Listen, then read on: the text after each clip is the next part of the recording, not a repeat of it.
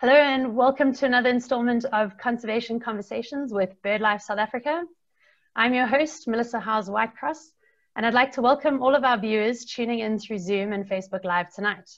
You can communicate with us through the chat room and ask your questions for the speakers throughout the webinar using the Q&A box if you are tuning in through Zoom.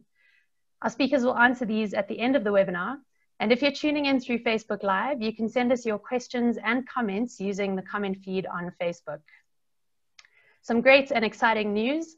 Our podcasts have gone live and we'll be uploading episodes from previous conservation conversations onto this audio platform as we go over the next few weeks. So any of you taking road trips in the upcoming months, be sure to download those audio files and take them with you and have a listen to some of the previous episodes if you happen to miss them. A big thank you to Carl Bierman for his hard work on this. And if you'd like to find the podcasts, you can just click the link on our Conservation Conversations website. Don't forget to use the hashtag Conservation Conversations if you'd like to engage with us on social media. And if you missed out on any of the previous webinars, you can also watch these webinars through the BirdLife South Africa YouTube channel. If you're enjoying these webinars and the work being carried out by BirdLife South Africa, you can support us by donating through the Quicket Donations platform. Simply scan the QR code on your screen or visit the Conservation Conversations website to find the donations link. Thank you to everyone who's donated so far. Your contributions are helping us to keep these webinars free for all to learn and enjoy. Now, many of you will have enjoyed Ernst Retief's webinar in June, highlighting the incredible resource that is the Southern African Bird Atlas Project, one of the most important citizen science projects in our country, undoubtedly.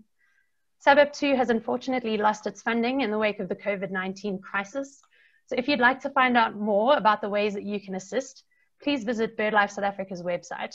A crowdfunding platform has been set up for donations, and I hope that together we can keep this important project going, which helps us monitor the changes and presence in our beautiful birds. After this webinar, we're going to be announcing the winner of this month's Jacana Media Monthly Giveaway competition. So good luck to everyone listening who did manage to register for this competition. Keep your fingers crossed and we'll let you know who that lucky winner is at the end of tonight's webinar. A big congratulations to Anne Todd, who is the winner of the Zeiss Optics South Africa hamper giveaway. We'll be getting in touch with you this week, Anne, to organize delivery of your prize.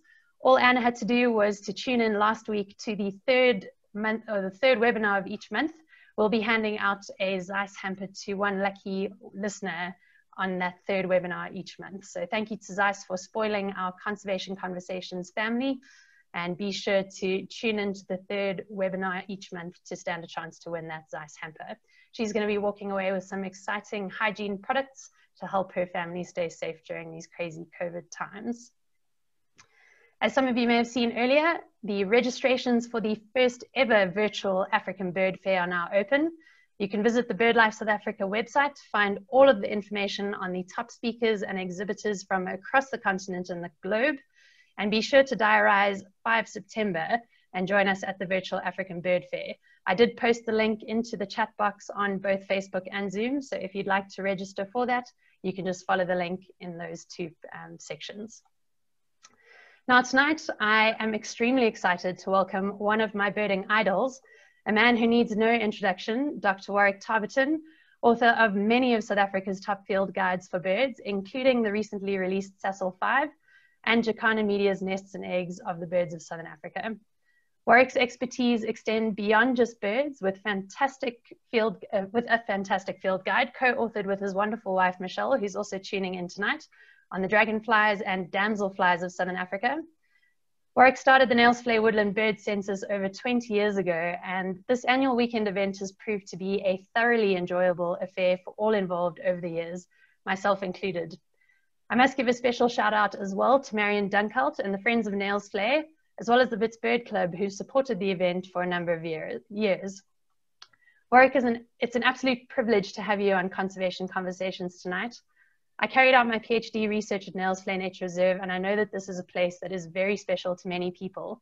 And one of those people is my colleague, Fanie du Plessis.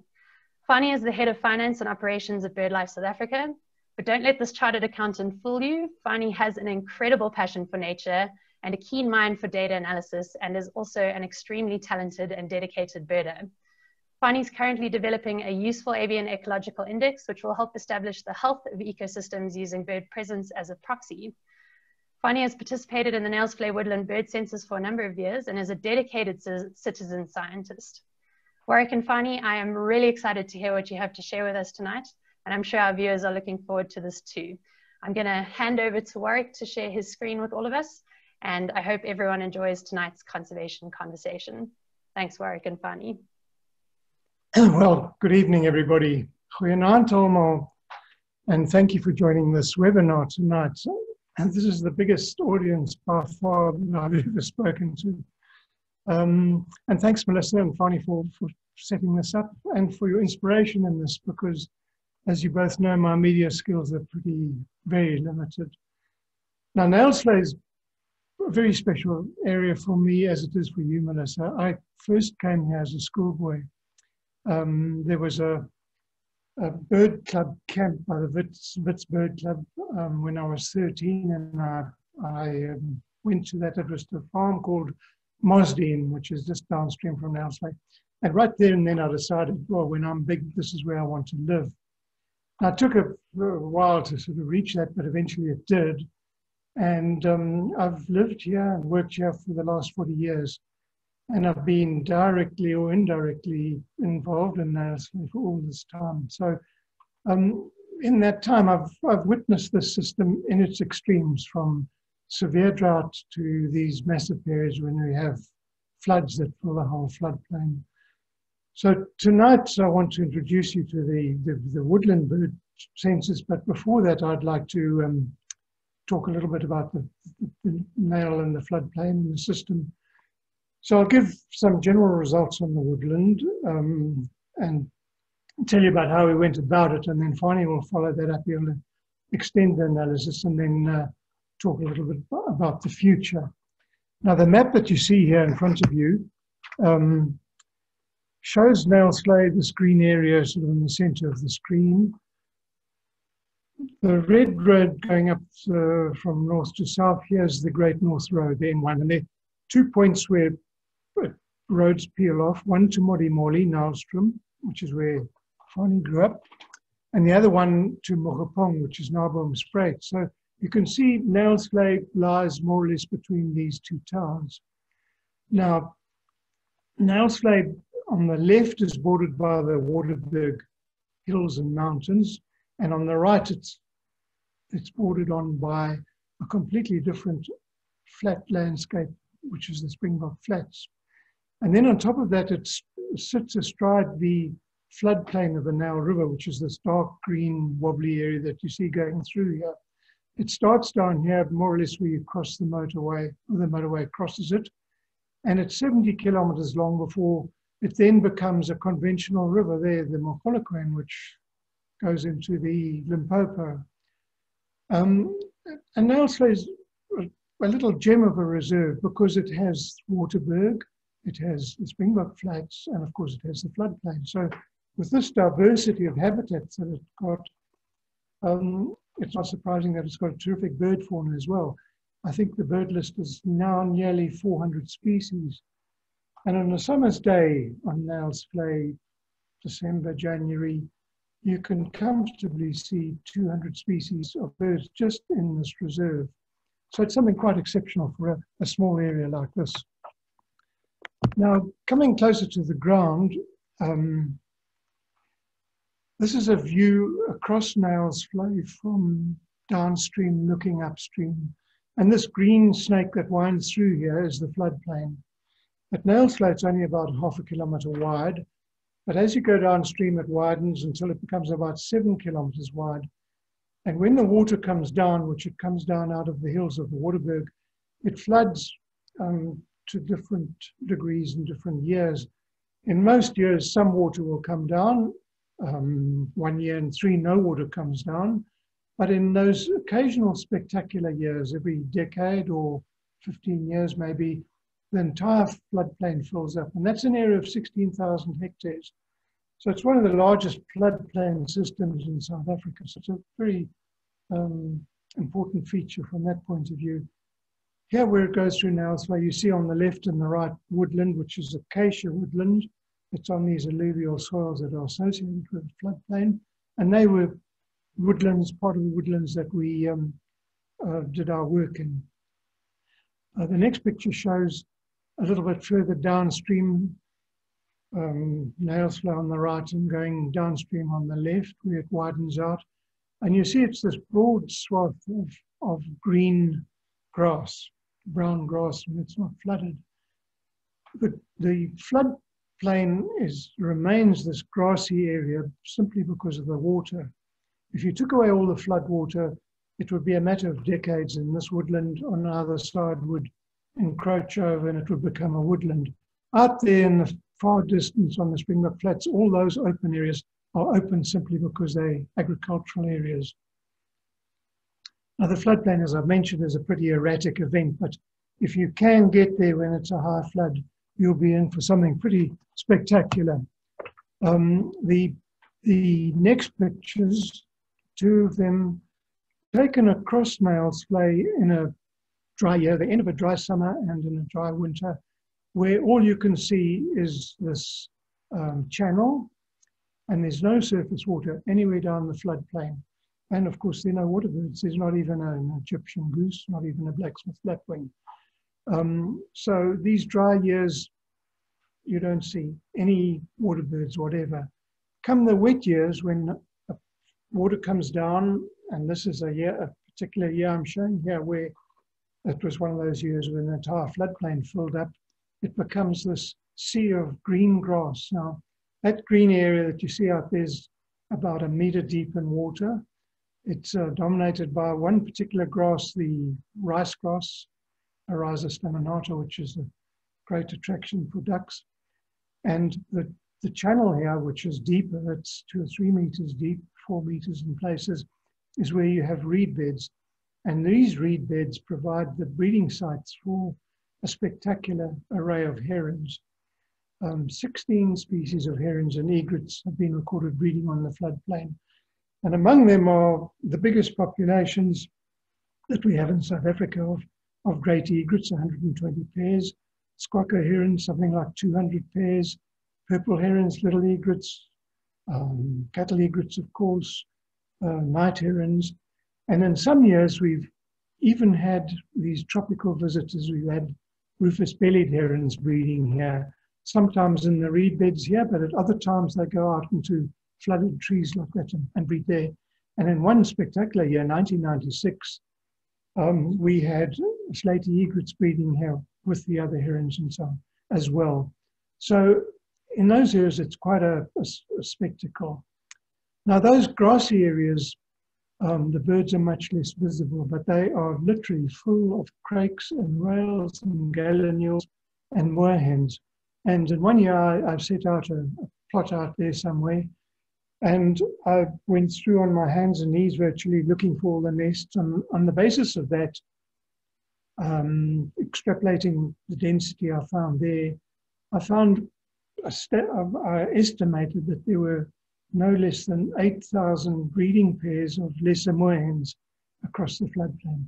And that's a bird you virtually don't see. But if you come onto the floodplain at dawn and dusk, you hear them calling by their hundreds up and down the area. So that's the sort of waterbird fauna that you have here. And I'm mentioning it now because when we talk about the woodland birds, you will see what a stark contrast it is between the waterbird community and the woodland bird community. And then it all dries up and all those birds go away.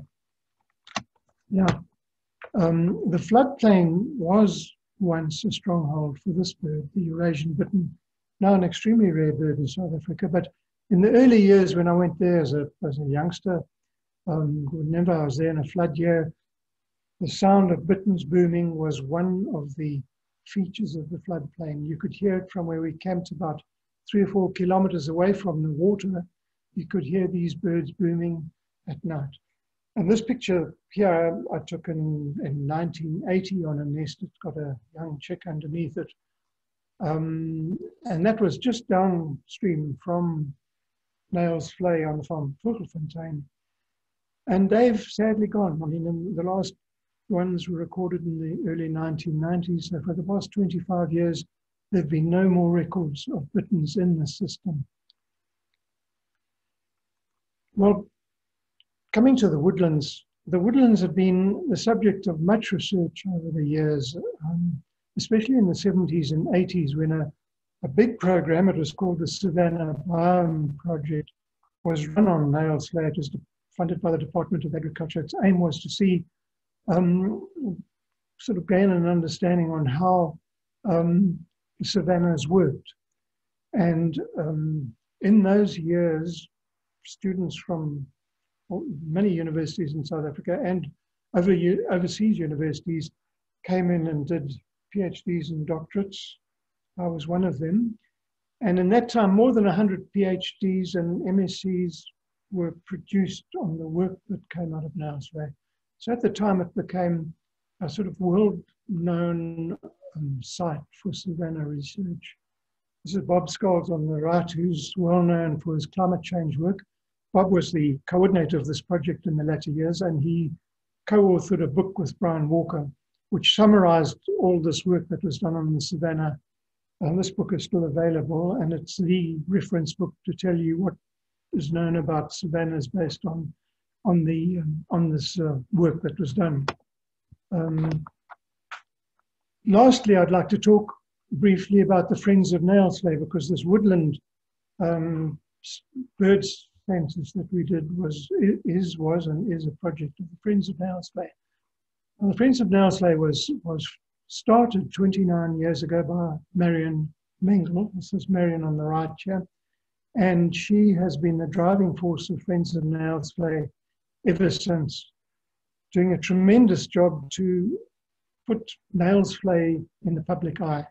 And Nylsvley, unlike many other provincial reserves that have really declined and shut their gates, Nylsvley has remained a functional reserve. It's got visitor facilities, you can stay there overnight, you can camp there, and it's a lovely place to go and visit.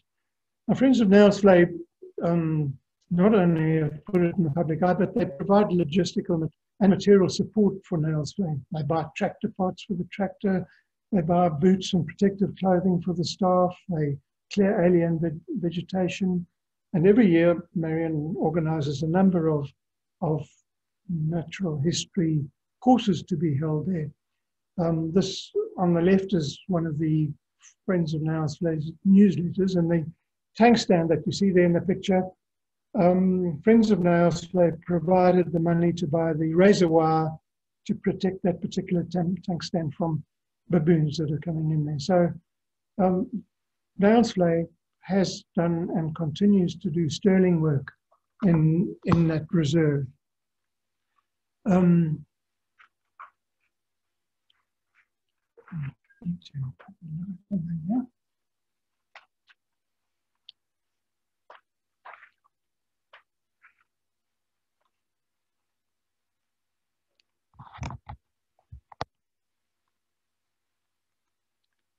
Now, there are many citizen scientist projects that have been involved over the years. In America, there's the Christmas bird count, which perhaps goes back a century. And here in South Africa, we have the ongoing water bird counts, they're called the quack counts. And Nylsvley is part of that. It's counted twice a year. We have road counts, and we have many species censuses, for example, censuses of vultures and ground hornbills and oyster catchers and so on. And the question here was, how do the dynamics of waterbird communities compare with wetland communities? And Marion and I hatched the plan, well, let's find out. Let's start censusing the waterbirds and seeing what we get out of it. And we know things change. For example, the disappearance of eagles, not only on Nylsvley, but in this wider area. In the 1940s, the previous owner of Nylsvley, George Whitehouse, told me that there was never a day when you didn't see a battalier overhead. And he showed me the particular tree where they used to nest long ago on Nylsvley. Well, they disappeared by the 1950s. In the 1960s and 70s, a pair of martial eagles nested in Nylsvley. They disappeared, as did a pair of tawny eagles that nested nearby. But even the sort of mini birds like tinkling cisticola, when I started my work on Nylsvley in the 70s, tinkling cisticolas were common in the Berkshire woodland. I had mapped the territories of 6 pairs there. Well, now you're hard pushed to see a tinkling cisticola. And our censuses over these months, over these years, have really shown that it's become a very infrequent bird there. By contrast, the red-billed oxpecker, which before we started our census, there were no red-billed oxpeckers on Nylsvley, and there were none in the district as far as I know. But when we started the census in the early years, they started creeping in. Until now, we always have oxpeckers in our counts, up to 20 birds. So what we're faced with is how do we measure and how do we monitor this change? Do we do transects or do we do point counting? Well, we decided on transects. What time of the year? We decided obviously in summer, and we decided to make it the last weekend of January. December would have been better actually, but December is very busy for visitors to Nylsvley, and also a lot of people go on leave at that time and so on, so we might not have had as many recruits to come and count. What time of the day? Obviously early morning is the best, which species to include, which areas to include. And from that we aim to develop a method where we control the variables to an absolute minimum, so that when we did this year's count, we could confidently compare the results with last year's count. Now, there's 3 distinct woodland types on Nylsvley.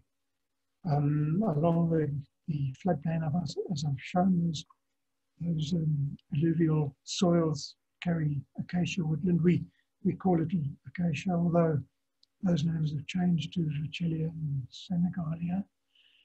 And then in the southern side of the reserve, in the sandy soils on the Waterberg Formation, we have woodland dominated by Berkshire africana, so we call that the Berkshire woodland.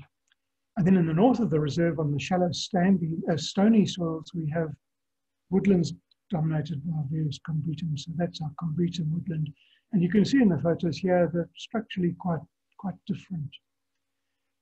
This map shows where they are on Nylsvley. You see up there in the north, the blue area is the combretum, in the south, the green area is the Berkshire, and the brown area following the floodplain is the acacia. And if you look closely, you can see little white traces all over there. Those are roads and tracks and trails on Nylsvley, and those are the transect routes that we use every year. We've given them numbers. This one, for example, is B1, B2, B3, B4, and so on. And it's those routes that we stick to every year. So this is how we go about it. The same 18 routes we try and use every year, 6 routes per woodland type. And we allocate a team to each of these routes. And the team, usually 3 or 4 people, is briefed beforehand on where they go and what they do, how they go about it. And they are asked to be at the start of their route at 6 o'clock. We try and start each route so that they're walking away from the sun, and they to finish exactly 2 hours later, and they record the starting and finishing times on the field sheet provided. And the teams are asked to walk slowly, to pause at intervals, to watch and to listen for birds. And every single individual bird that they see or that they hear is then recorded and counted and taken care not to count the same individual time twice. For example, if they're walking and they hear a Cape turtle dove calling on the right, and then a little while later they hear another Cape turtle dove calling on the right, unless they shoot another bird, they don't count it twice. And then all the birds that aren't wetland dependent species are counted, and this includes incidental things flying over, and it includes all the aerial foraging birds like swifts and swallows and bee eaters.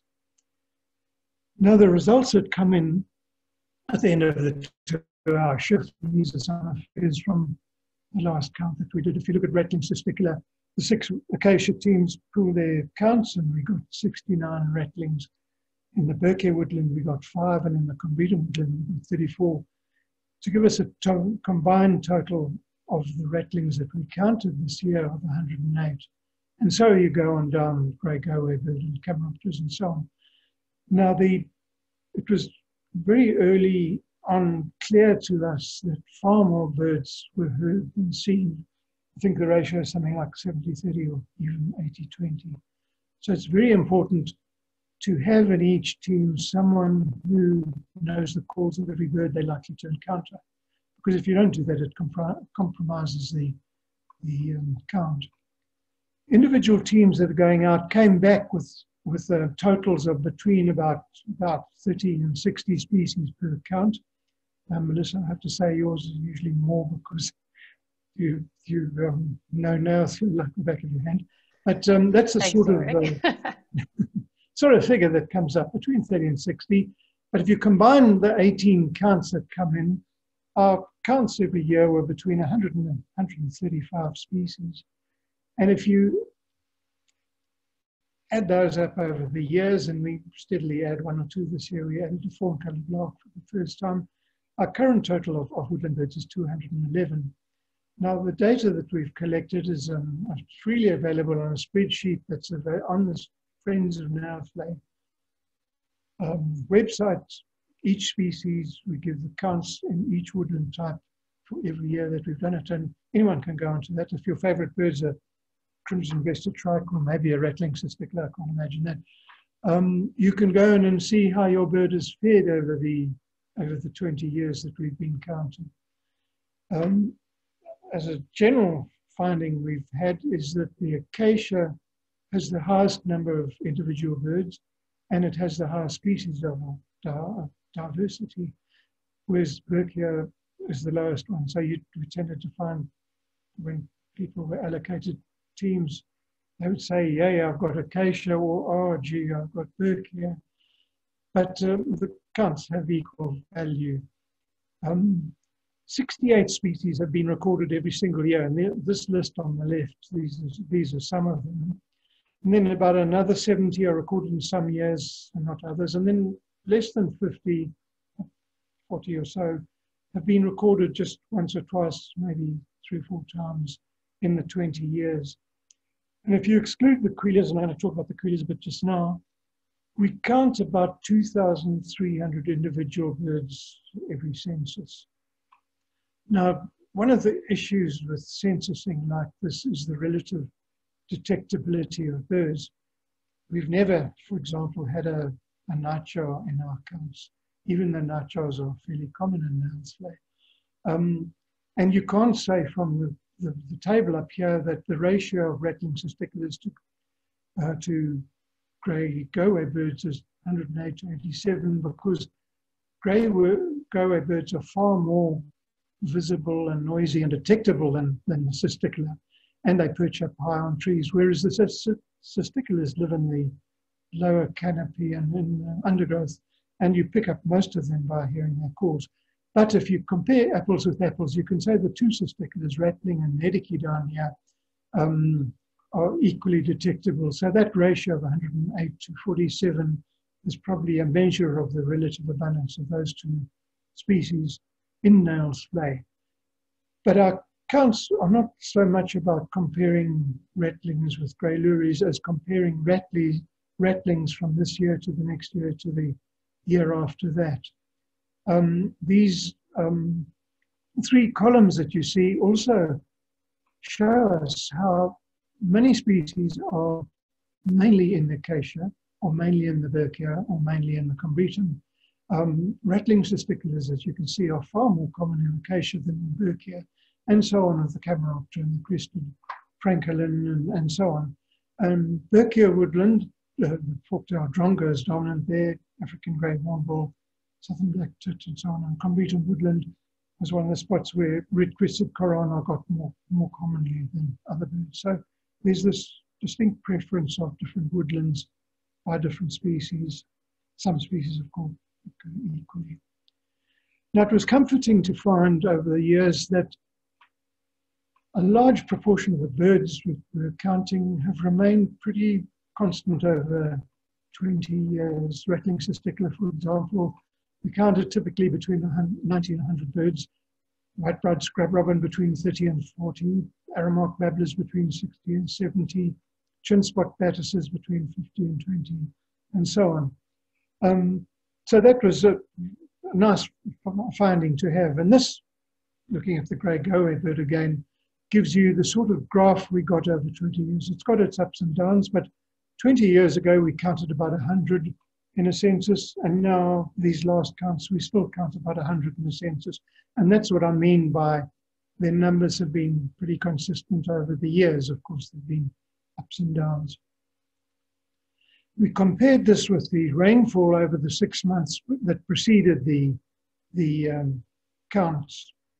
And this histogram shows each year's 6 months rainfall value. And in the first 10 years of this counting were wetter than average times. You can see many of these histograms went over the average. And by contrast, the latter 20 years have been drier than average, getting worse these last 3 years. So there's been this distinct wetter and drier periods that we've been counting, and yet that's not reflected in the counts we've made of many of the birds. Not all of them, I'll come to that now. And then in 1 year, that's the year 2014, a runaway fire went through Nylsvley, and it burnt out virtually the whole reserve, and it killed a lot of large trees. It was quite a high impacting fire, and I'll show you one species that was affected by that. The red-billed quelea, which I mentioned earlier, is a real boom or bust bird. On the Springbok Flats nearby, there are millions, perhaps tens of millions of them that come in to feed on the manna and the millet and so on that's grown there in many years. But on Nylsvley, it's mostly in very small numbers. It's sometimes not even present. So you see in these wet years, we typically got less than 200 of them counted. And then we had these 3 spikes, which sync with the dry years that we had. We had 6,900 counted there, and 5,000 there, and 12,338 counted there. I'll leave it to Fanie to explain how I counted 12,338 queleas. But the figures demonstrate that queleas came in these dry periods rather than in the wet periods, which one might have perhaps expected. Now, as far as the fire impact goes, there was one bird that was particularly impacted, and that's the laughing dove. Here's the rainfall background, and here's the laughing dove numbers that we counted over the years, usually between 15 and 30 birds counted. It's not a common bird in the woodland. But in the year following the fire was in October, and this count was in January, they spiked to 132. So it meant a large number of laughing doves moved into the system to make use of all this bare ground that was lying everywhere. Another bird that showed this similar sort of trend was the golden-breasted bunting. I haven't shown a graph of that one. Now, I've put in the red-chested cuckoo here to show the effect of time of year. In summer, I don't think any of the teams ever saw red-chested cuckoo, but we detected them by hearing their calls. And if you didn't know their call, which I don't think anyone doesn't know their call, you wouldn't detect them. But the counts that we did before the 5th of February, we got an average of 9 red-chested cuckoos counted from their calls. After the 5th of February, the count went down to 1.7. I'm sure the red-chested cuckoos were still there, but they'd largely gone silent. Now, if we'd done these counts in the middle of winter when most birds are silent, for example, the tinker birds, you'd never hear one in winter, where we got quite a lot in the summer, you'd miss them. So this demonstrates the importance of calls being the thing that make the birds detectable. Now, I'm going to talk a little bit about species where the graphs give a trend to show that they've been increasing. There are about 10 species that then show that are increasing, and then about another 10 or so that look like they're on the decline. And these 2 doves, it's quite a startling finding for me. I think Fanie's going to comment on it a bit more. But in the early years, we counted perhaps 150 or so Cape turtle doves, whereas in latter years, we're counting about 250 Cape turtle doves. And I think even though there's a lot of ups and downs, it's a very clear thing that their numbers have increased. Similarly with the red-eyed dove, although it's a much less common bird, in the early years we were counting about 20, and now we're counting about 50. So it's one of these species that's increased. Another increase is the crested francolin, which is commonest in the acacia, and it's a pretty common bird in Nylsvley. Our overall counts are about 53, so you can get an idea of its abundance from that. And it's mainly an acacia bird, but if you look at the changes over the years, the increase in their numbers has not been in the acacia, it's been in the combretum. So that's another interesting finding. Perhaps someone in the audience can explain perhaps why a game bird like this has increased like this. Then the next one up is the woodland kingfisher. It's a conspicuous bird, it's noisy and it's very visible. So the count that we have, although it's done a pretty dramatic dip 1 year, has been an upward trend from about 30 in the early years to about 55 in the latter years. So it does seem to us that this is a bird that has increased over the years. And I brought in the bearded woodpecker because in the early years we only counted 2 or 3, but we got them every year. But in these last 2 years, their numbers have gone up quite dramatically. Nothing to compare with the woodland kingfisher, but looking at 14, 15, 16 birds. And the suggestion that's been made from this is that perhaps that fire, which knocked out a lot of large trees, and it's taken a few years for them to start to decay, has been to the benefit of the bearded woodpecker. There's now a bigger food resource for them and perhaps a nest site resource for them. That's pure speculation, like it's pure speculation about all these findings, but it's a plausible story, I think. Another 2 birds that have increased, dark-capped bulbul, which is a common, very common bird across the woodlands of most of South Africa, not particularly common in Nylsvley. Our average is only 26 birds over that time, but look at how their numbers have increased from 10 or 15 in the early years to 35, 40 in the latter years. Fanie's going to have something more to say about that as well. The birch starling is an acacia specialist. It's mainly an acacia, pretty common, 30 birds on an average. And it looks like its numbers are also on the increase in the acacia. And there's another acacia bird that seems to have increased over the years as well, the magpie shrike, you see, from early years of 15, 20 to latter years of 30, 35. So these are acacia species that have increased, but I'm going to show you now some of the acacia species have really declined quite dramatically. The black tit's another one that looks like it's on the increase, although it's done quite dramatic yo-yos. I find this hard to believe because in the years that I worked on the Savannah Vine project, the black tit was one of my target species, and in those times it looked like a pretty stable, sedentary bird, territorial all the year round and so on, but these figures suggest they're on the up and up. The greyback Comeroptera also an increase, but it's largely restricted to the acacia. So it's another acacia species that's gone up. Now, starting with the species that have gone down, this is to me the biggest enigma, the fork-tailed drongo. In the early years we counted 70 or so, now we're counting 40 or so, 40, 50. And it looks to me like it's a pretty clear bird in decline. It's common in Nylsvley. Our counts are 56 overall. And it occurs in all the woodlands, but as I showed earlier, it's mainly in the Berkshire, or more often in the Berkshire. Now this decline has occurred in all 3 woodland types equally.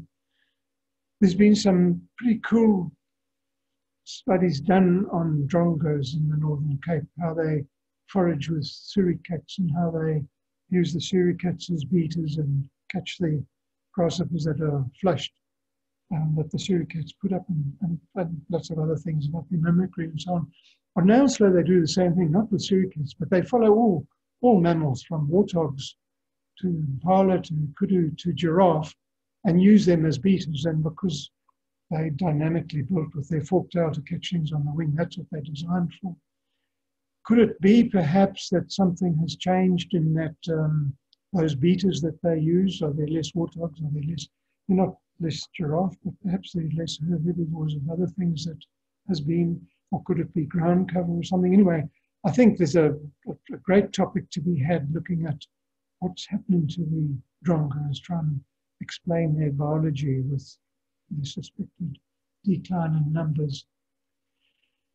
These are two acacia birds. The crimson-breasted shrike is really one of the iconic birds of Nylsvley. If you go to the Jacana hide and park at the park next to the hide, you'll always be greeted by a crimson-breasted shrike. But our accounts suggest that they've been declining from 10, 15 in the early years to just 3 or 4 that we're getting in these recent years. Similarly, the white-browed sparrow weaver has also done a very similar decline. Those are two species restricted to the acacia that like bare open ground underneath the acacia trees. Two more acacia species, also similar. The Morrico flycatcher has almost surely gone down over the 20 years. We used to live alongside Nylsvley at the early period of this survey, and we had Morrico flycatchers always nesting in our garden, and on the little farm we had, they were regular. And then come around about these sort of years, the pair in our garden disappeared, and we didn't see them on Ceresia either. So the decline that we've measured on Nylsvley looks like it's been moved more widely.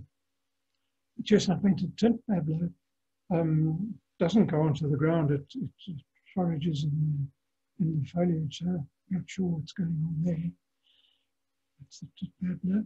And then lastly, I just wanted to show the results we got on these 3 migrants from Europe. They're all small birds, 20, 30 grams, and they all undergo this massive twice-a-year migration, 8,000 kilometers back to the Palearctic where they breed. And they all arrive here in late October, early November. And there's been this concern in Europe about the fate of small insectivorous birds from the use of pesticides and things like that. It's been expressed quite widely over the years. So here are the graphs we've got for 20 years on the redback shrike. It's done these pretty big ups and downs, but the red line shows that in the 20 years, nothing much has changed in its number. Similarly with the spotted flycatcher, same pretty dramatic yo-yos, but the overall picture suggests that the numbers haven't changed, although this dip that we've had in the last 4 years, it remains to be seen whether that continues. But then look at the willow warbler graph. I mean, this is almost certainly in decline. We used to get 30 to 40 in the early years. Now we good if we get 20 birds in these last years. So I put this up just to show not a suite of birds that live in a particular woodland and so on, but 3 small migrants that commonly come to Nylsvley and what's happening to them. So in conclusion, and before passing over to Fanie, I'd like to say, first of all, a big thank you to all the people that have participated over the years. I mean, 20 years, and we have on average 60 people coming on board. And these are members of the Friends of Nylsvley and the Wits Bird Club, and the 2 local bird clubs, the Bosveld Voël Club and the Naboom Voël Club. Their members loyally support this. And these are the broad conclusions that I've sort of covered already. We get about 150 species that are resident in summer in the woodlands.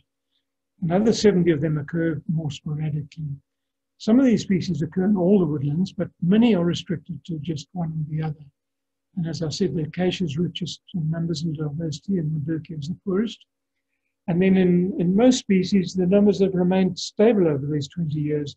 And what a contrast that is to the floodplain, where it's a real boom or bust. 150 to 100,000 water birds one year and none the next year. And this variability in the season's rainfall that I've shown really doesn't explain changing numbers except in those couple of species I've mentioned. The one I didn't mention is the barn swallow. In the rainy years, we got many more barn swallows.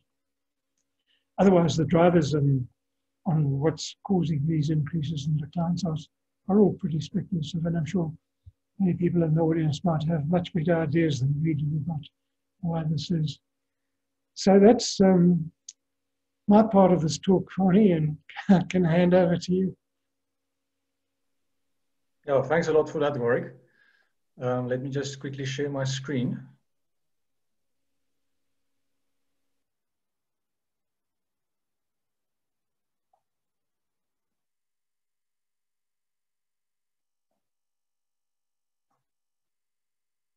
Great, thanks. Before I start, I just want to say it's really for me a privilege to share a platform with Warwick.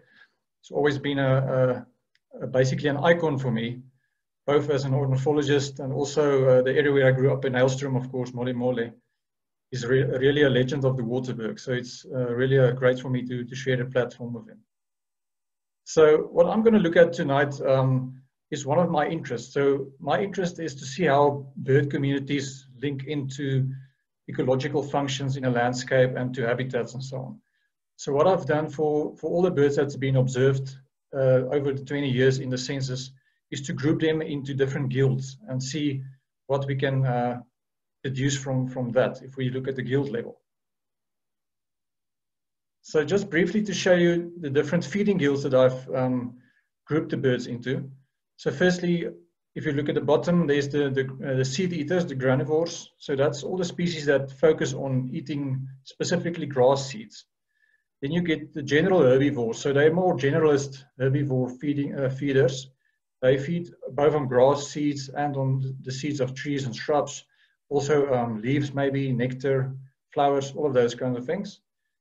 Then you get the fruit eaters, the nectar feeders, the insectivores, which feeds on invertebrates. Omnivores, which is of course a combination of invertebrates and plant matter. Then I've created a group that's kind of subjective to my own opinion, which I call the carnivorous insectivores and omnivores. So you can basically classify them as either invertebrates or omnivores, but they actually have quite a significant proportion of their diet consists of small vertebrates as well. So I've created a separate guild for them. Then you get the mesocarnivores, which is all the small raptors, small owls and so on. All the birds that feed on small vertebrates. Then of course at the top you get the apex carnivores, which feed on small to medium-sized vertebrates, around 1 kilogram in size if you look at vertebrates. And then of course the scavengers. So if we go through all of these guilds, firstly we look at the seed eaters. So firstly, I didn't include quillias in this graph because as you saw previously, quillias really occur sometimes in huge numbers. So their numbers on these graphs would totally swamp the other numbers. So I've just shown all the other seed eaters on this specific graph. So of course the seed eaters consist of things like widowbirds and white-us and bishops, firefinches, waxbills, all of those types of species.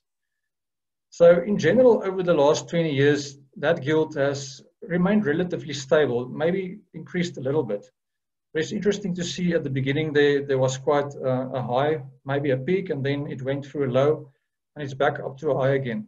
You can't really tie it up to annual rainfall figures or anything. It may be linked to rainfall just immediately before the census. I don't know, but these kinds of things need to be investigated. So one of the things I need to mention is everything I mention here is also just my speculation. I think it should serve as a motivation for scientists out there to go and maybe test some of this data that we've generated over the last 20 years statistically. The second guild is herbivores, so that's more the general plant feeders, things like canaries and doves. So I think many people view canaries typically as grass seed eaters, but they're actually much more generalist herbivores. They feed a lot on flower petals and also the seeds of trees and shrubs and so on. So you can clearly see the herbivore guild has really increased significantly. And it ties into what Warwick mentioned earlier, specifically the 3 common dove species, laughing dove, Cape turtle dove, and red-eyed dove. They have increased quite significantly, especially Cape turtle dove and red-eyed dove. Actually, Cape turtle dove is one of the most common species, of course, in most landscapes. And in this specific guild, they form 60% of all the herbivores actually observed during these counts. Next one is the fruit eaters. So in general, there's a slight upward trend, but there's mixed fortunes within species. So if you look at things like the go-away bird, it remains relatively stable. But if you look at things like dark-capped bulbul, speckled mousebird, they've actually increased quite significantly. But if you look at the 3 most common fruit-eating barbet species, black-collared barbet, acacia-pied barbet, and yellow-fronted tinkerbird, they've actually decreased significantly.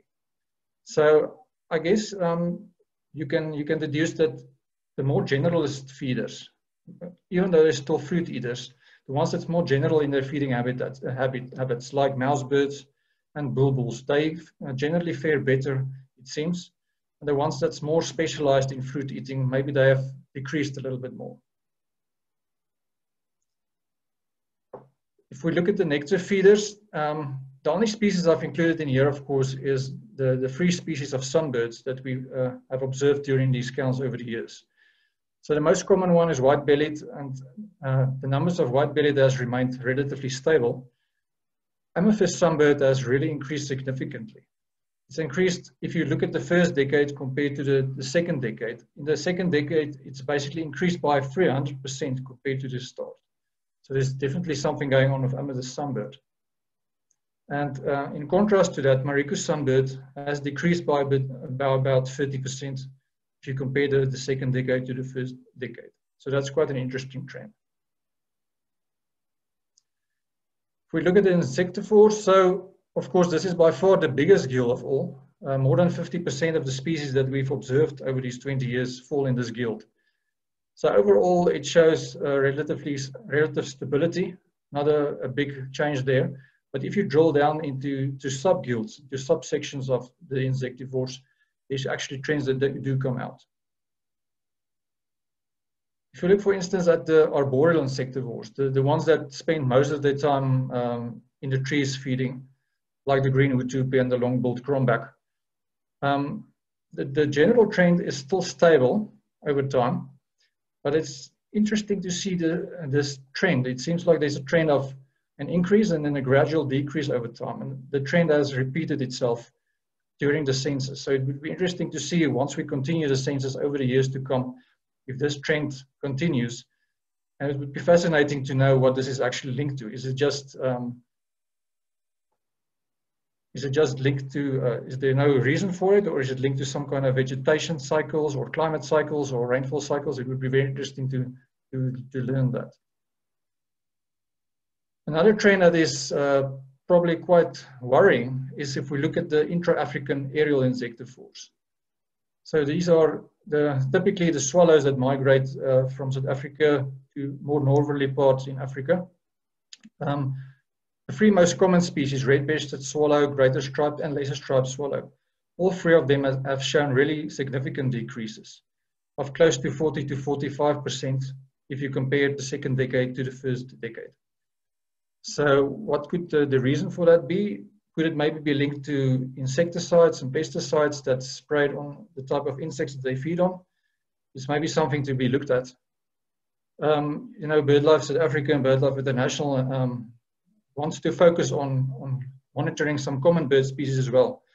And these are the types of species I think that we should be focused on, because this might be indicating to us some changes in the larger landscape if these species are decreasing. It would be interesting also to see if this trend is reflected across the province and not only at Nylsvley. Then if we look at the omnivores, so that's a broad range of species like most of your starlings, most of your weavers, your ground birds like your spurfowl and francolin and guinea fowl. They show a general increase, and species like Southern mask weaver, for instance, it's really done very well over the last 20 years. It's increased by basically 160% over this time period. So that might also be an indication of something. Then if we look at the carnivorous insectivore guild, so the species that make up this guild, firstly, it's a very small range of species. So it's like your hornbills that feeds on insects, and also some of them are quite omnivorous, but they also include quite a significant portion of small vertebrates in their diet, and also things like your Burchell's squirrel. So they seem to show an upward trend, but most of this trend is actually linked to one species, which is African grey hornbill, which is the most common one in this guild, which has shown an increase of about 30% over this time period. Then if we look at the mesocarnivores, so just need to state that you can't really deduce anything from this specific graph, because there's actually very few species in this guild that's being monitored and has been counted over the census period. And most of these ups and downs that you see are linked to the presence or absence of Amur falcon specifically. So the other most common mesocarnivore in the system is the black-winged kite. And these two are by far the most common mesocarnivores that's observed. But you can't really read anything into these graphs. Although the Amur falcon seems to have become more prevalent over the last 10 years. And lastly, apex carnivores and scavengers. I didn't even include a graph because we can't really deduce anything from the graph because they have been observed at such low levels in Nylsvley, as Warwick alluded to earlier. So they occur at very low levels, and I'll speak a little bit more about it later. Moving away from the feeding guilds, I also looked at habitat guilds to see if specific birds with certain habitat requirements show specific trends. So as Warwick also alluded to earlier, there's definitely something going on with some of the acacia species. So I selected all the species which you can classify as arid savanna specialists. So most of them have their core ranges in the Kalahari system and the arid cornfield savannas of Western Limpopo and so on. And across the board, most of them, on average, the whole group decreased by over 30% during this time period. The top 3 species, which is white-browed sparrow weaver, crimson-breasted shrike, and Mariku flycatcher, has decreased by over 40%. And even other species like acacia pied barbet, which are more spread across the country, but are also more linked to arid habitats nationwide, they've also decreased. So this might be an indication that there's some structural changes happening, especially in the acacia habitat. So these are birds that like more open areas. So to test this kind of hypothesis, I looked at species that prefer more thickly vegetated areas. And a similar trend, but just the opposite trend. So this maybe is a confirmation of the hypothesis. So figure-loving species like your white-throated robin-chat, orange-breasted bush shrike, and grey-back Cameroptera has definitely increased a lot. On average, the group has increased by 30%, and white-throated robin-chat has more than doubled during this period, actually. So there seems to be an indication that especially the acacia habitat is maybe thickening, and there's maybe a species turnover between different habitat preferences. So I think this is definitely something that needs to be studied. It might be linked to something totally unrelated, but it also might be linked to the presence or absence of certain grazers. Maybe the absence of bulk grazers over a long time period in the system has made this difference. And even also the change in fire regimes could have had an influence on this. Then I looked at all the species that really has showed a big increase, and what I picked up is many of them was actually common garden birds in our cities and towns here in the northern parts of South Africa. Things like your dark-capped bulbul and red-eyed dove and many other species. So I looked at all the species that I basically subjectively thought about as kind of garden birds, if you can call them like that. And in general, that whole guild showed an increase of 20%, which is not, of course, very significant, but it is still an increase. So there might be some kind of indication that there's a trend where some generalists are replacing some specialists in the system. And it might not be linked specifically in a small scale to Nylsvley itself. It might be a much more large scale impact that's happening all across this region, where the habitat is maybe becoming a bit more simplified. There's maybe a bit more human impact.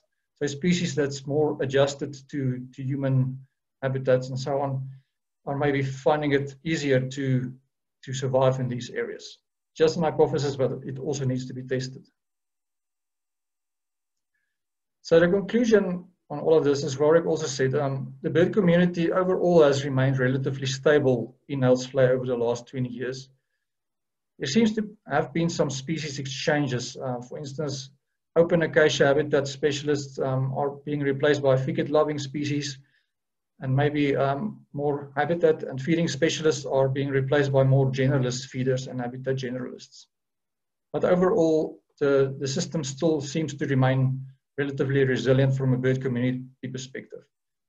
However, there's one thing we always need to be aware of, and that's the shifting baseline syndrome. And that's where people view the current status quo as how it should be, as what normal should be. And they kind of forget what happened in the past. So this is a common thing to happen in nature ecology, where people see the actual low levels of biodiversity now and view that as normal, while a few decades ago, biodiversity was actually at much higher levels. So over the last 20 years, there hasn't been a significant change in Nylsvley's bird community, but definitely the decades preceding the census, there's been a massive change, and that has been the decline in apex raptors and scavengers. As Warwick mentioned earlier, before the 1950s, battalier were still very common in the system. They disappeared in the 50s, and it's probably linked to them taking poison baits that was set out for jackal control. They're very susceptible to those kind of things. And as he also mentioned, here's actually an article that Warwick wrote in the 70s showing the Marshall eagle nest in Nylsvley. And they nested until the late 70s, and then they disappeared, and it was thought that they might have been shot by the neighbor. There's another photo that Warwick took in 1978 of a Marshall eagle nest close to Wombas, Bella Bella. So in those days, Marshall eagle were more common in the Waterberg. And these days, they're really rarely seen. You see one or two more juvenile birds just utilizing that quickly and then disappearing again. Another species we also can talk about is Wahlberg's eagle.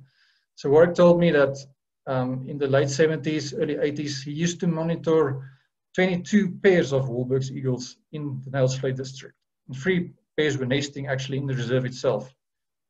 And they gradually declined, and by the time we started with the census in 2000, there were no breeding pairs in the area left anymore. Luckily, there's now 1 breeding pair back in Nylsvley, so hopefully they can, their numbers can pick up again. Their decrease has probably been linked to quilla control, unfortunately. So as the quillas have a big impact on some of the farming that's being done on the Springbok flats, when they nest in their colonies, people come and they spray the colonies with poison, and then the eagles will go in and eat those birds and die from secondary poisoning, unfortunately. So that might have removed most of the Wahlberg's eagles from the system. So just to put it all in one big picture, I tried to compare Nylsvley with a relatively pristine natural area in South Africa. And of course, the biggest relatively pristine natural area you can get is the Greater Kruger ecosystem. So I took the Southern Bird Atlas Project's data on that ecosystem and compared it to Nylsvley, and the results are quite illuminating. So if you look at all the guilds and you compare Kruger to Nylsvley, so let me first explain what this means. So this is basically a comparison of all the guilds in relation to the whole bird community. So you can see that most of the guilds are actually quite similar in their prevalence throughout both systems. The nectar feeders and fruit eaters are 1.5 times more prevalent in the Kruger ecosystem, but that's kind of expected because Kruger has more tropical elements. There are more sunbird species, there's more fruit-eating species, so you would expect that. But across the board, all the other guilds are quite similar in their prevalence, except until you get right at the top, of course. You can clearly see on the apex carnivore side, if you go to Kruger, you're 4 times more likely to see an apex carnivore and 6 times more likely to see a scavenger in the system. So this is clearly an indication of what's happened in Nylsvley and actually the greater bushveld ecosystem over the last 50 or 60 years. So I don't want to end this on a negative note, you know. There's always a positive, there's always hope. And the positive is that there's still lots of habitat left in the savanna biome in South Africa, in Limpopo, in Northwest, Mpumalanga, and those areas. The key is just that we need to change people's attitudes and people's management practices And we need to change society basically in a way to enable us to manage our properties and our lands in a more sustainable way, so that these key species that fulfills these key roles in these natural ecosystems can recolonize. Just want to end off with a couple of slides. Firstly, I want to invite all of you to please join us in this and continuing with the census. So the next one will take place from the 22nd to the 24th of January. If anyone wants any more info or wants to book, they can contact Marion. You can get her contact details on the Friends of Nylsvley website, or just quickly write it down from this slide. So we're really looking for expert birders that can assist us. Of course, we need to keep the accounts consistent from previous years. So the type of person we would be looking for to help us with this is typically someone with, I would say, a life list between 450 and 500 minimum, and a good knowledge of bushveld birds. And as Warwick also alluded to earlier, it's very important they know their calls very well. Between 70 and 80% of observations during these counts are done via call. So if you possess those skills, please come and join us. It's really a lot of fun every year. And we're trying to bring in some fresh things this year. So we're going to look at establishing a bio bash over the whole weekend. So it's not only going to be focused on birds. We're trying to bring other types of biodiversity experts in as well, so that we can do a whole bio bash. We'll still give more details about that at a later stage. Then I also just want to market the reserve a little bit. So we all know during this COVID crisis that the ecotourism industry has really gone through a very bad patch financially. And Nylsvley is back open for business. At this stage, it can take day visitors again, and the campsite is open. Hopefully the other facilities like these chalets that you can see in the pictures will also be open soon. I can really say to people, please come over there for a weekend. It's really a great place to relax. There's not a lot of tourists around. You can walk through the whole reserve without anyone bothering you. It's very accessible. There's nice facilities, it's well kept. So please come and support our nature reserve. Then I'll just also want to end off with acknowledging the people that's been responsible over all the years for the census. Marion and the team, the Wits Bird Club for financial support as well. Of course, Warwick and Michelle, all the census participants over the years, and also the Nylsvley management and staff, without which none of this would be possible. Thank you very much.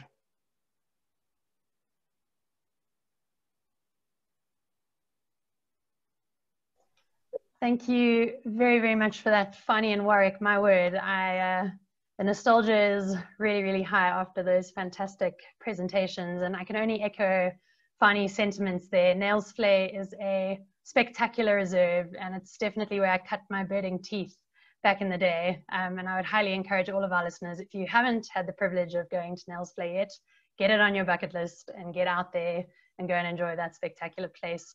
Warwick and Fanie, thank you so much. Incredible to see the trends that have come out of those 20 years of hard slug and collecting data over the years, and just amazing to see how valuable these long-term data sets really can be. We got questions flying in through the Q&A box. So before I get into those with both of you, we need to announce our Jacana Media Monthly winner. And so I hope everybody had a chance to enter this month. But I'm really excited to announce that our Jacana Media Monthly winner this year, who's going to be taking home some very exciting titles, is Jeff Thompson. So a big congratulations to you, Jeff Thompson.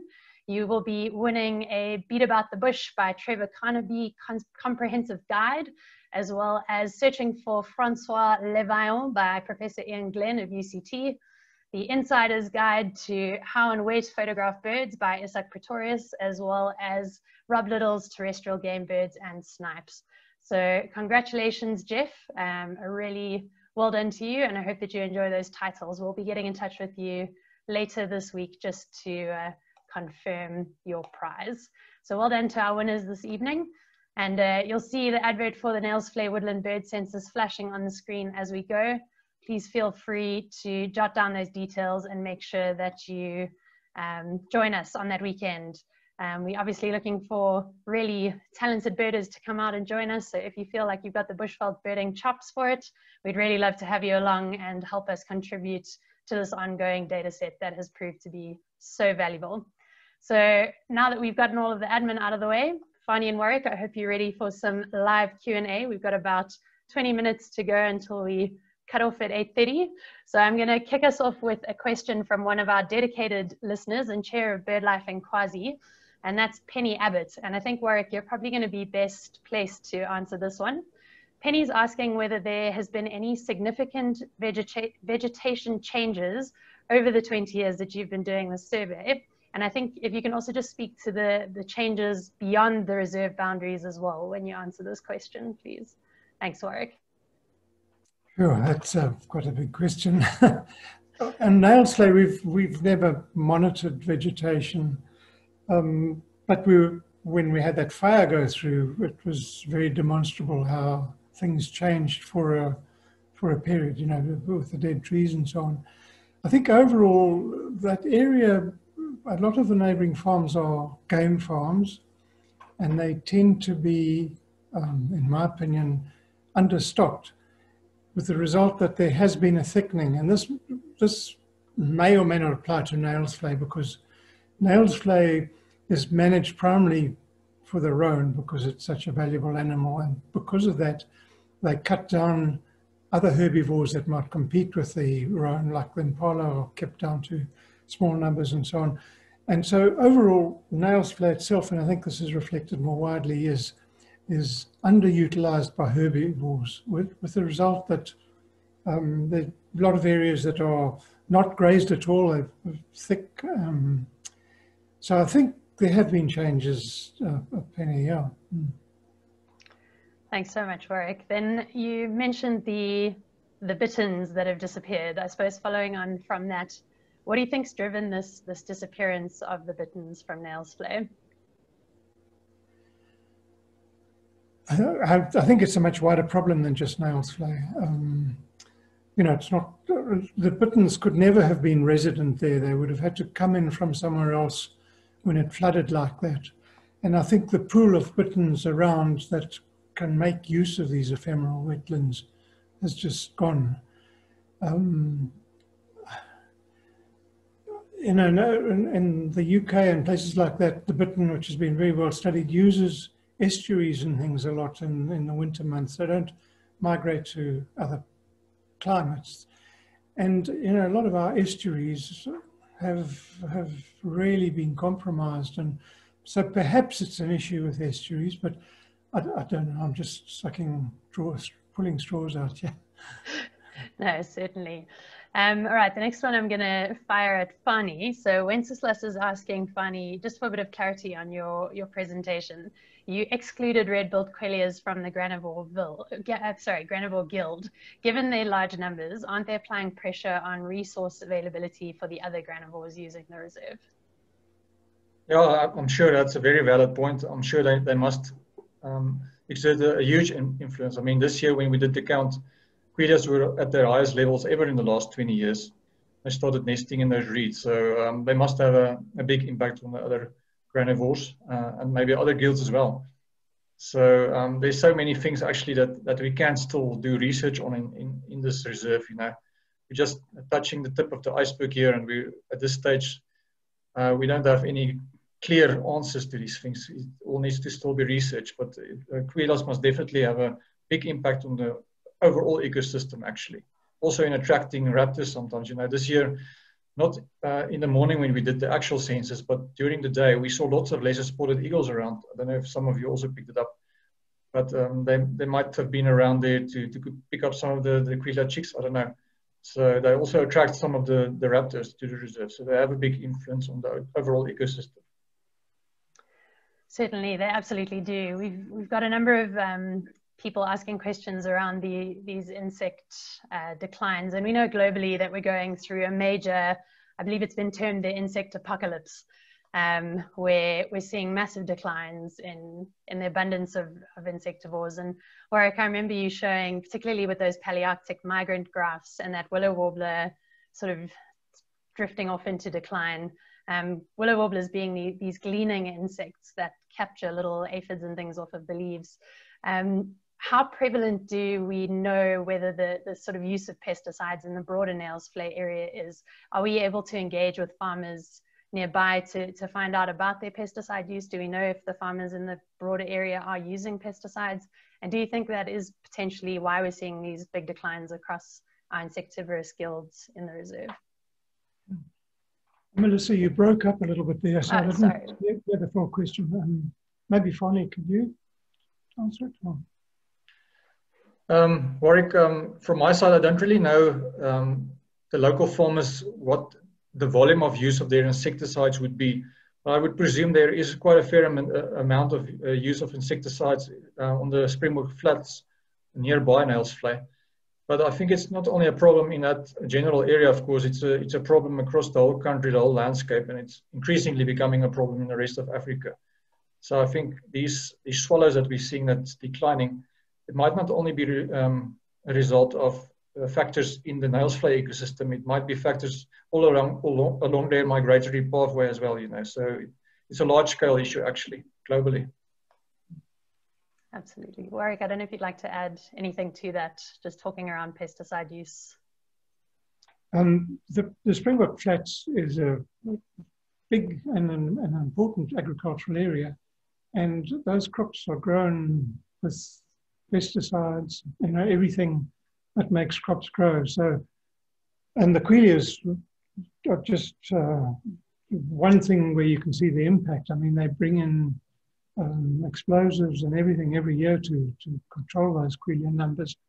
And the quellias do devastating stuff. And so there must be a lot of biofuel in addition to just the quellias.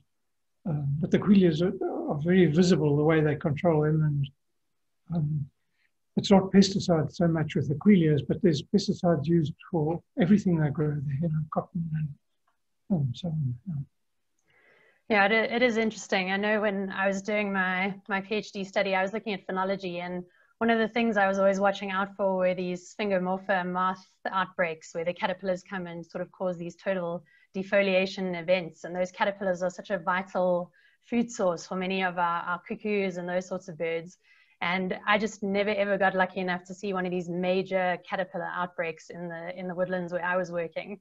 And it really did sort of sit in the back of my mind wondering, how have we influenced these caterpillar and moth populations to the point where we're not getting these major outbreaks, and that key food source has now sort of been removed for these birds coming in and who typically take advantage of all these caterpillars emerging. So definitely concerning that was something I was sort of picking up during my studies, and I'd encourage any avid researchers out there who might be considering an entomological study site. Nylsvley's got such a wonderful history of research in it, and Warwick, you alluded to it with Bob Scholes and Brian Walker's book. That research through the 1970s would make such a great comparative study nowadays. So anyone looking for some long-term trend work, I'd highly recommend considering Nylsvley as the place to go. There's great historical work to compare to, and it would be great to see Nylsvley getting returned to its former research glory. So definitely anybody out there involved in academics, please consider looking at Nylsvley. Now, Warwick, I suppose you can answer this one from Grant. He's asking, what's the best time of year to visit Nylsvley for birding?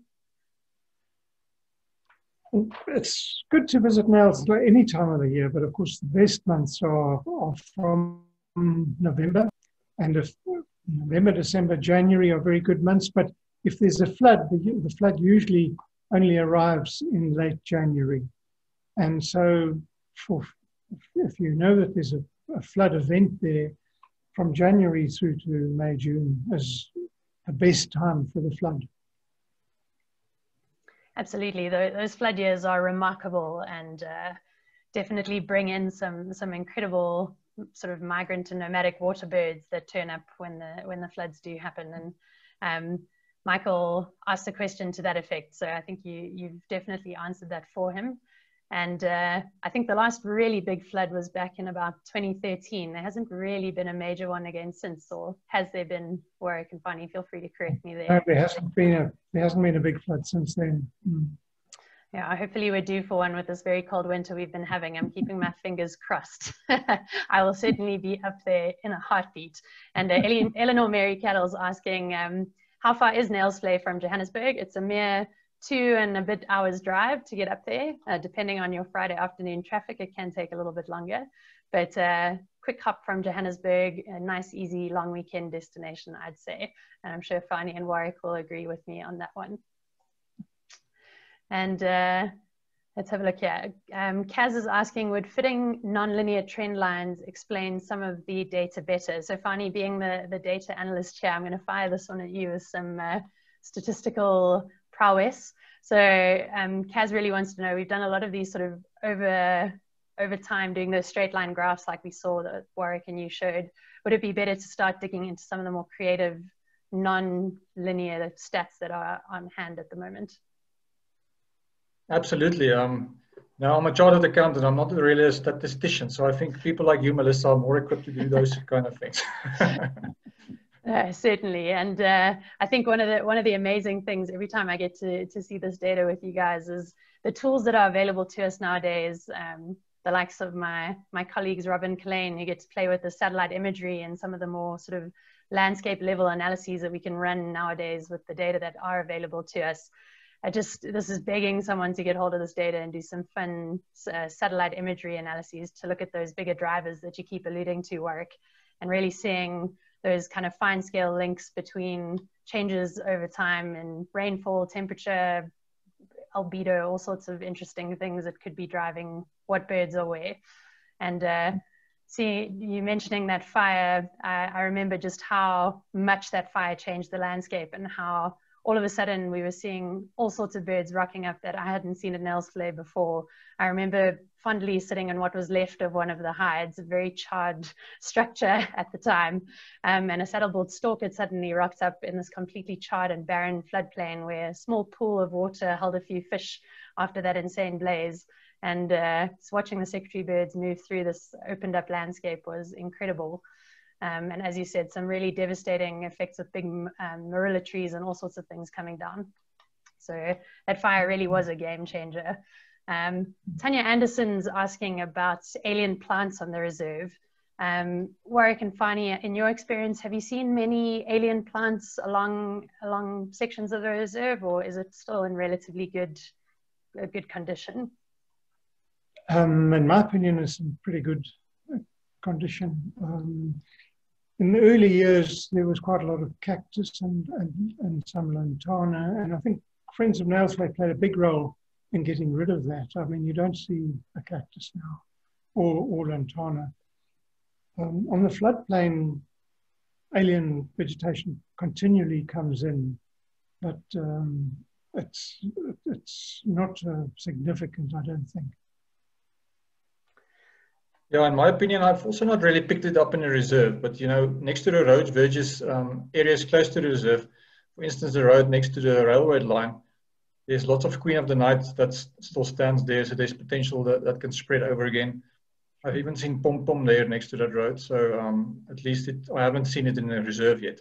So I presume the reserve management has kept those things out. Yeah, definitely, and credit must go to Friends of Nylsvley and Limpopo Parks for their work on keeping those aliens out. I'd agree with that statement that Nylsvley is still in really good nick. Gisela Ortner, one of our long-term listeners and great supporters of BirdLife, is asking, where do all the birds go in the dry season? Warwick, would you like to add a bit onto that? Is it the birds going or the birders that are not present? Well, unlike the flamingos, we don't have any of them with trackers on them. But a lot of the water birds that come in are tropical species, like the lesser moorhen and the Allen's gallinule and some of the crakes, the striped crake, and well, they're probably half a dozen dwarf bitterns, a big one. And I think those birds move south from wherever they have spent their other time, probably across the equator, and they move south And if they sense that there's rain south of Zambia, they move further south. And if they're in Zimbabwe and they sense that there's rain in South Africa, they move into South Africa, into these wetlands. And when we lived there, you know, one day there would be no water, and a week later there'd be water, and there'd be birds already walking around, and the first dwarf bitterns would have arrived. So a big pool of the birds come from the tropics. But the local birds, I don't know how they sense that there's water there, but they certainly do.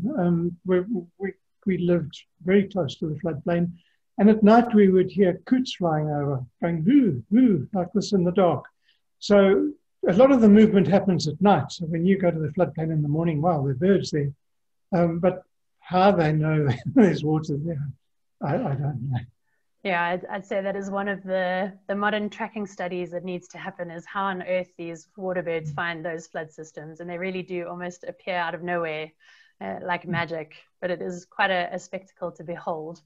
Now, Warwick, we're going to delve into a bit of taxonomy here, and feel free to bat this question away. But Raul's asking, the little bitterns that are recorded on Nylsvley, do you know if these are the subspecies minutus, or if they are Paesi, or both? And do you know if the subspecies are both breeding there? The little bitterns breed in numbers on the floodplain when it floods. And so I think we probably only get the African one. They arrive just like the dwarf bitterns and set up shop, and the males all start calling everywhere, and breed in singly or little colonies. So they breed in numbers, and definitely the African ones. Absolutely. We got a question here, or sort of a comment from Alan White, saying, we're obviously doing these transects from kind of 6 in the morning till 8 in the morning, and that'll definitely not take into account your nocturnal birds, as you mentioned with the nightjars. But he's saying owls and owlets are probably a bit overlooked. Is there any indication of what's happening with their populations? I suppose the pearl-spotted owlet would be the only one that we may catch a glimpse of during our surveys. Warwick, would you like to comment a bit on that? And then Fanie, you can add in some comments from we're that. looking for volunteers to do night surveys. I mean, we haven't started yet, but maybe this year. There we go. We need 60 people. No, we have no handle on that. We sometimes have got Vera's eagle owl in the census. I don't think we've ever had a spotted eagle owl. And of course, we've never had nightjars. But I think I can't comment on whether they're going up or down. Nightjars are still pretty common in Nylsvley. At night you'll hear 2 species calling through the summer. Yeah. Absolutely. Fanie, would you like to add anything to that? No, I can't really add anything, Melissa. As you mentioned earlier, the only one we really pick up relatively often during the census is the pearl-spotted owlet early in the morning. The rest we can't really comment on. Yeah, absolutely. I suppose the only ones that we regularly get to see are those barn owls that sometimes live in the roof of the house. But yeah, always special to run into those nocturnal birds. And I like your suggestion, Warwick. I think we're going to have to employ some torches and headlights and some rather keen people to join me out there in the night. But we've got a question here from Cameron asking, would it be possible to reintroduce apex predators and scavengers into Nylsvley? And I suppose the challenge here really comes from these landscape level challenges that we're facing as a conservation community. And as you've shown, an area the size of Kruger is able to support these healthy populations of these apex predators and scavengers. But Nylsvley is just a drop in the ocean of a much bigger system. And I suppose the Waterberg itself would probably be a pretty safe space, and we're working on hopefully making that a vulture safe zone, which will help a lot of our large apex predators that might then spill over onto Nylsvley. But it's really, as a conservation community, trying to tackle these large scale challenges that we face, and threats, innumerable threats that these large birds are having to face and deal with in trying to survive and eke out a living as we change the face of the planet. So Warwick, I don't know if you'd like to add anything to that, but it's definitely going to be a challenge to try and reintroduce any of these large raptors. Yeah. No, I think you've said it all. Kruger Park has one owner and they manage it that way. An equivalent area outside of Kruger Park will have 1,000 landowners, and each one has got a different attitude to wildlife. Some love it and some hate it. And, it goes right through the predator spectrum from leopards down to small raptors. Yeah, Melissa, I can maybe just also comment on that. So economic drivers is a big thing that we also need to look at, So it doesn't always just come down to the intrinsic values of the landowners. Sometimes economic drivers just drives landowners to act in a certain way.